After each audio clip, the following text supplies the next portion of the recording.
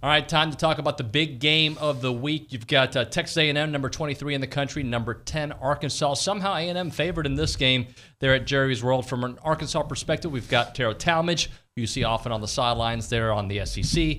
And from a Texas A&M perspective, Olin Buchanan of TexAgs.com, my partner. What's going on to both of you? Hello.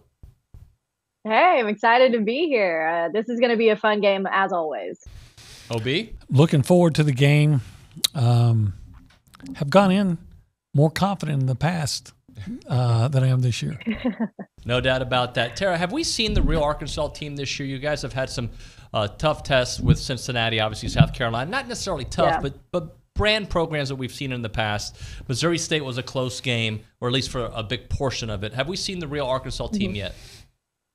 I think we've seen pieces of it. I think they're still putting together a complete performance, though. Obviously, that Missouri State game for Arkansas was not how they want to be presenting themselves at all. Sam Pittman said it after the game. He's like, we just got out coached. I completely got out coached. And so I'm sure that they're working on a lot of different things over this week to get ready for this A&M game. OB, I'm going to ask you the same question. Have we seen the real A&M team yet? The offense has certainly not looked the part yet. Well, we certainly hope we haven't. Because they've been, to be nice, inconsistent. There have been times that they've shown flashes, obviously, but the inconsistency in run defense and just the lack of offensive production. If you hope that's not who they are all year, because if it is, they're going to have a hard time not only this week, but the rest of the season. Tera, help me understand where KJ Jefferson's taking his game. I looked at his stat line, watched a little bit of that game, but the numbers were phenomenal throwing the ball. Yeah. Yet I know that they weren't able to establish the run until later in that game. KJ Jefferson, though, what kind of finished product are we getting with him? Yeah, I mean, he's just showing his dual threat capacity right now. I mean, he didn't run as much in that Missouri State game. He set a career high in passing, though. So he's just kind of showing off what he can do. He can use his feet, and that's one of the biggest things for him. I'm sure we're going to see that a lot in this A&M game as well. I talked with Kendall Riles, the offensive coordinator for Arkansas, and I was like, do you ever get a little worried when KJ just decides to, like, run through a sea of guys and gets hit pretty hard? And he's like, no, actually, I love it. It gets the guys fired up. So that's just what he does. I think that he's going to do that a lot on Saturday. OB, similar question to you. What has the Max Johnson effect done to the offense? Again, one little small game, but how did he look? He looked serviceable. He didn't make mistakes, and that's the first thing you want from your quarterback, especially at A&M when at this point, is just a guy that can go out and manage the game, for lack of a better term. Was he spectacular? Absolutely not. He didn't have any long or any deep passes. I don't even know if they attempted anything deep. But he stayed out. He did his best to keep them out of bad plays, and he himself didn't make mistakes by trying to force things that weren't there. And he made a couple of nice throws that weren't caught, but even those plays, they weren't going to be a big play, with the exception of the one to Devon Achane that turned into a touchdown. Tera, help me understand this Arkansas defense. They get after the quarterback at a higher clip than everybody else, 17 sacks this year, yet teams can throw on them. What are you seeing from that defense? Yeah, I mean, I think that the Hogs' primary weakness right now, just in general on both sides, is their pass defense. That is the biggest thing that's a problem with this team. They're blowing coverages on the back end of their secondary right now. I think the opponents are averaging over 350 yards through the air right now against Arkansas. It's hurting them. Mainly their loss of Jalen Catalon at safety is a massive reason why that's happening. You've got Miles Slusher at nickel, who hasn't been in any of the past two games. He should be returning, though, for this game against A&M. We'll see if it helps them out. I know that A&M has struggled to generate some stuff downfield, so maybe it'll balance out a little bit, but we'll wait and see if Slusher can make an impact. OB, I'll ask you about Evan Stewart's effect potentially on this offense. He did not play in the Miami game. He is just a freshman, averaging 5 catches per game, but yet his ability to stretch out the field, what does it do for the offense if he's clicking? Well, it could really help the offense, obviously. That he's another really good receiver, or at least a receiver with a lot of talent, and you think has the ability to make big plays.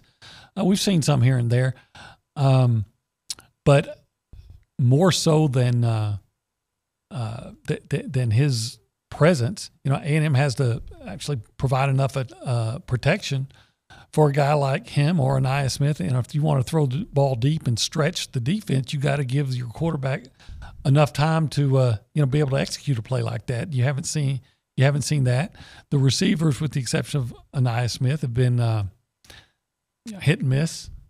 Even with Stewart, you can remember there's been I think I can remember a drop, and we all remember a key fumble. So you absolutely want to have him in there. He is one of your best big play threats, and he can make a difference. But can he make a big enough difference for Texas A&M to exploit whatever weaknesses are in the A&M secondary? They haven't. I'm sorry, in the Arkansas secondary, they haven't been able to do that consistently this season. So to be able to pull that off against Arkansas, you're going to have to see more than just Evan Stewart come out and make a difference. Tara, last year Arkansas took the fight to Texas A&M. They were the more physical team. I ask you that before I ask you what are the keys to the game. Is it that? Is it just being the more physical, dominant team on the lines? That definitely doesn't hurt at all. If they can step that up and be physical on lines, that's a massive part of this team, especially on offense. I mean, Arkansas's O-line is exactly what Sam Pittman has always wanted it to be right now. They have all 5 guys with at least 4 years of college ball under their belt right now. They're technically sound. Rocket Sanders can read their blocks so well, and that's one of the reasons that he's been so successful, and their ground game has been so successful this season. So that it's going to be a huge part of them winning this game. Obviously, like we talked about with the secondary, they have to step up. Sam Pittman said earlier this week, he can live with guys making plays. He cannot live with guys being wide open and getting a touchdown.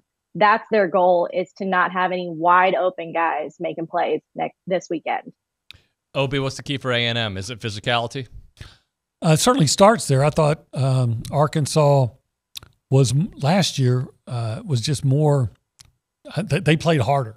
I thought it meant more to them, and that's not an excuse. That's actually an indictment on A&M. I thought that game meant so much to Arkansas, and they won both lines of scrimmage. And I think A&M has to be able to, at the very least, create a stalemate at the line of scrimmage on defense. That's Arkansas's offensive line may be the best offensive line they're going to face all year. And if they don't do a better job in run defense than they've done thus far, then I would look for Sanders and K.J. Jefferson to run the ball all game. I wouldn't look for K.J. Jefferson to throw, a whole lot more than 20 passes, maybe not even that much, because you may not have to.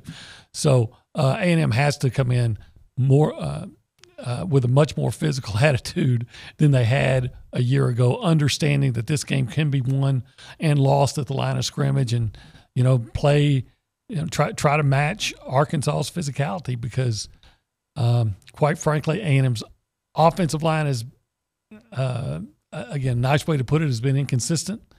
The defensive line's played really well, but they're going again against the best offensive front they've seen. Tera Talmadge Olin Buchanan, thank you guys so much for doing it. We'll do it again. Sounds good. Thanks for having me.